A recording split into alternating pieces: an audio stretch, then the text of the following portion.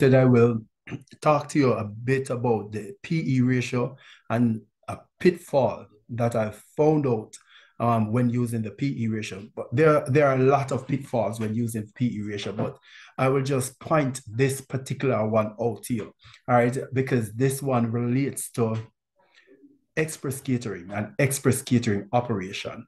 All right. Now, as a subscriber, if you are a subscriber of Blue Collar Finance and you have been following Blue Collar Finance's um, work, you would know that we do not emphasize the PE ratio. We do not talk too much about the PE ratio. Not that the PE ratio is not good. All right, so there are some use that you can get from the PE ratio, but you have to be mindful of how you use the PE ratio, and you have to be knowledgeable about the company's operation in order to interpret the PE ratio. Now, as it relates to express catering, what we are finding out, we talk about some money that express catering spend in the construction work that is ongoing at the Sangsters International Airport. All right, so the company spent some 298,000 US dollar in this quarter alone. The company borrowed some $8 million. A portion of that went to redeem some preference share, and a portion of that went to financing the facelifting, the construction work that is taking place at the Sangsters International Airport. All right, so how does this affect the PE ratio? All right, so this $298,000 that Express Catering spent on this project that is ongoing, which would normally be a capital project for most company, because of the accounting principle and because of the operation of Express Catering, it is allowed to book that $298,000 as administrative expense. All right. So this company, Express Catering, spent money that would normally be capital budget money. All right. And it is allowed to book this as administrative expense. Now, let us talk about how this will affect the PE ratio, and what if another company had done the same thing, how that would affect the PE ratio. All right, so administrative expense would have increased for Express Catering by $298,000. That also means that the net profit, all right, would have dipped by $298 million. And let us not get too complicated and include the tax effect in that. All right. So net profit dipped by $298 million based on how Express Catering booked that $298,000. All right. So let us talk about PE. How would that affect the PE? Now, if net profit decrease, PE is calculated as price over earnings. Now you have a smaller earnings. So what that would be the result, the PE ratio would increase. All right, so that $298,000 that Express Catering gets to book as administrative expense would cause its PE to increase. Let's talk about another company. And I believe that Express Catering is able to book this as, administrative expense because it leases the space in which it operates. All right. So the money that it is spending on the space is not really its money. All right. So it is really adding value to a space that is not his. All right. So maybe that is the reason why the accounting principle allows it to book those capital budget money, what would normally be capital budget money, as expenses. If another company had spent the same amount of money doing the same thing, but in this case, that company owns the space that they're operating on, or they're improving, that would not be booked as administrative expense. So that $298,000 $98,000 would not go in the book as administrative expense. All right, it would not affect the P&L statement, but it would affect the balance sheet. All right, and it will increase the the PP&E, property, plant, and equipment. All right, so it will go to increase the PP&E and cash would lessen. You have to understand accounting to understand finance. And a lot of people talk a lot and do not understand finance, and they are misleading you. All right, so you have to pay attention to people who understand finance and really go through the studies to understand what's really happening. So a company that would have booked that $298,000 as capital budget or capital project, all right, that company would have a higher net profit than Express Catering, because that money would not affect the P&L statement of a company that uses as capital budget. All right, so let us talk about the PE for that company. The net profit would be high because the 298,000 will not be taken from the net profit. And again, P&E is calculated as price over earnings, and because earnings is now high, price over earnings mean a lower ratio. All right, so here you have the same money spent, but because of the accounting principle, they are booked differently. And this is how it will affect the company. People who use the the price to earning ratio to value company, use the price to earning ratio alone to value company, will get a distorted price to earning ratio. All right. And it is simply based on how the company booked that capital project expense. And this is why I'm telling you that you cannot use the PE alone to value company. Moreover, blue collar finance does not even use PE to value company. All right, so we use PE as a backup metrics, but we never look at PE alone because it is easily distorted. All right, and a lot of people cannot interpret it. A lot of people cannot explain the P&E. What does it mean and how did they arrive at the value? If you do not understand accounting, you will not be able to understand how the P&E, what makes up the P&E. All right, so people just looking at the P&E blankly, there is a problem and will always be a problem. All right, so what we want to do now is to just get into some information, the spreadsheet that I'm working on. All right, and we just look at Express Catering as it relates to, as it is on the spreadsheet. And we try to derive some information from Express Catering, all right, to see if the stock is overvalued, undervalued. So Express Catering, if you look at the yellow column that runs, the yellow row that runs across, all right, and I will widen that so you can see it. All right, so that is Express Catering in the yellow row, and there's a lot of information about Express Catering. All right, and we just look at those. We'll start from the number of shares. The stock price, we said the stock price is currently at $1.35. So you just put $1.35 there.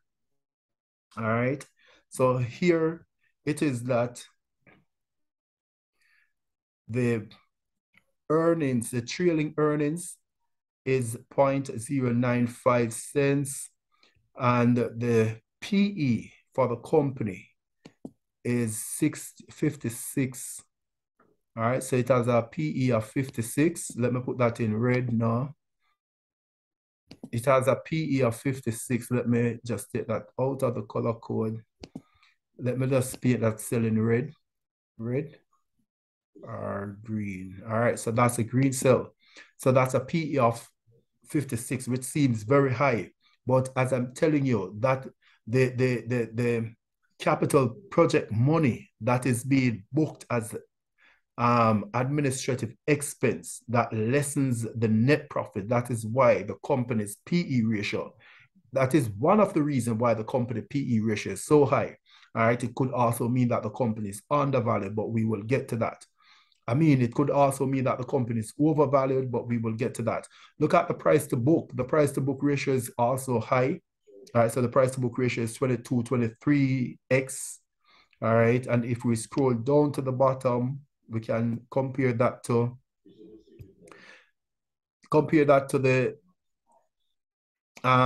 the industry that it is in. Let me just put that in green too.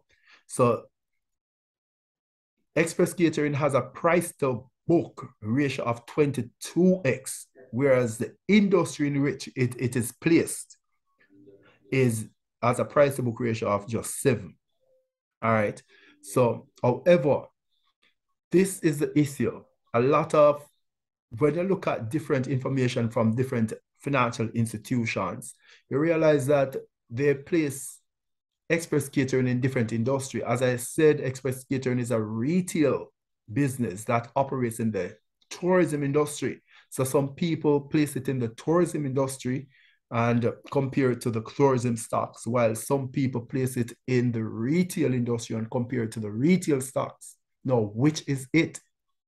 All right. So that is really confusing. And that's one of the reasons why I would not use these ratios, these relative ratio to value a company like, I mean, Express Catering, because we do not have a similar comparison, a similar company to compare these results. So, all right. So which industry would you put Express Catering in? Is it a tourism industry? Is it the tourism industry, or is it the retail industry? The company operates as a retailer, but it operates in the tourism sector. All right. So that can be very confusing. Now we have some information about the company going across to the right. We have the total equity of the company, the total earning of the company, and that's the trailing 12-month earning of the company, the market cap of the company. All right, so the company is currently at $8.7 billion. That seems a bit high. And the company is returning $155 million per year so far. The trailing 12 months, the company is returning $155 million, but the market cap is $8.7 billion, which seems very high. The company has a total asset of $6 billion. I mean, $6 billion a year. All right. So, and that's in Jamaican dollars. So we already did the conversion for this. As a result of this, the return on equity, you can see where the return on equity is, which is one of the main figures that we use to value the company. So we are very interested in the return on equity of any stock that we are valuing. So the return on equity is 40%, and this is a very high return on equity. So you have to be able to identify why. All right, so all of these figures, why is the return on equity so high? We have to be able to identify that. The return on asset is a meager 3%. All right. So return on equity is very high. Return on asset is 3%. Now, as I said, in our calculation, in our valuation of company, what we did, we have to come up with a figure for return on equity. So we are using an average return on equity of 50% in our model. All right, so we are saying, look, and this 50% is just because what we're seeing is that the company will expand. The company is in an expansion mode. As I said, the construction that is taking place at the Stanton International Airport, the company has 2 more extra shops to add to the complement. All right, and then when the shops are relocated to their normal high traffic area, high traffic position, then the company will see some uptick in business. All right, so we're using an average return on equity of 50%, and this will impact the price that we're going to get for the company. However, given the market price of the company, the market cap of the company, which we said was $8.7 billion, if you should purchase that the company at that price, all right, you will get, and the company is returning some $155 million a year. That will amount to just 2% return on your money. So is that already saying something about the price of the company? All right, so based on our valuation, what we have the ULP, which we call the upper limit price. All right, so if the stock comes out to be higher than the upper limit price, we're saying the stock is overvalued. We have the LLP, which is the lower limit price. If the stock comes out to be lower than the lower limit price, then that stock is undervalued. And what we did was to convert those to a market cap. So the upper limit market value we're expecting is to be $3.2 billion. So we're saying, based on the operation of the company, based on the return that the company is giving to its shareholders, based on the earnings that the company is returning to its shareholders, that, and based on the government bond yield that exists now, and you know that government bond is up to, is ticking up, all right, and continues to go up, so stock price will fall. The fair value, the intrinsic value of stock price will continue to fall as the government, BOJ, continues to increase prices, increase yields, all right, the policy rate, and that will amount to higher yield on bonds. So based on what's happening now, we're saying the fair value for Express Catering is the upper limit for Express Catering, the price at which we know that it is overvalued, is $3.2 billion. All right. And the price at which we are sure that it is undervalued, which is the lower limit price, is $1.6 million. All right. So those are the two limits that we have. We have the upper limit, $3.2 billion, and the lower limit, $1.6 billion. All right. So let us see where Express Catering falls. And we're saying the company is currently valued at 8 point what? What's the market cap? $8.7 billion. So it seems like the company is above that fair value, above that upper limit value. I want to freeze the panel. Freeze the column, all right? So it seems Express Catering is trading above that upper limit value. Let me find back the company. And we are looking at the yellow column, the yellow row. All right, so what color will we give to Express Catering, given the fact that it is trading above the upper limit price? And there you have it. The sheet is telling us that Express Catering is a sell. All right, so it is a red. We get a red color code for Express Catering because the stock is trading above the upper limit value. All right, and this is not financial advice. Mark you, nothing that is said on this channel is really financial advice. I'm just a layman. I play with figures. All right. All right, so one of the things that intrigued us was the huge return on equity. And if you look at these figures over here, and I'll just paint those, give them, let's put them in green. This is the return on asset, and this is the leverage ratio. And what you find out is that the company is highly leveraged. So the company is using a small amount of equity and a huge amount of leverage. All right. And that is the reason why the return on equity is that huge, because it's not a lot of equity, a lot of upfront money that is put into the business. All right. So the company is using other people's money. All right. So Express Catering, get the red light, and the red light is danger zone for us. All right. And that is the reason why you have not seen where the price has responded positively to this excellent result that the company puts out. All right. And what we said is that as the company enters Q2 normally is a slow period for the company. We're expecting that the price supposed to fall off because the company is trading far above our upper limit price. So we wouldn't touch express catering with a long stick currently. All right. So people are anticipating better result in the tourism sector, and we believe that that is what is sustaining the price at these high multiples, at these high levels. All right. But as the company moves into this slower period, and maybe as the recession that is on the horizon start to show effect, start to impact the demand and in America, all right, we might see the stock price falling back off in the near to the medium term. So as I know a blue collar finance, you don't know how the thing go over. Yeah, you know, we always say if you like the video, share the video, and drop a comment. And what me I gonna do, I'm gonna finish up the Excel because I need to make a presentation on Sunday about the entire stock market. I don't know what I want to do with the Excel sheet yet. It's a lot of work, and we might just pin it in the description. We might just pin it in the description so you can access it. All right.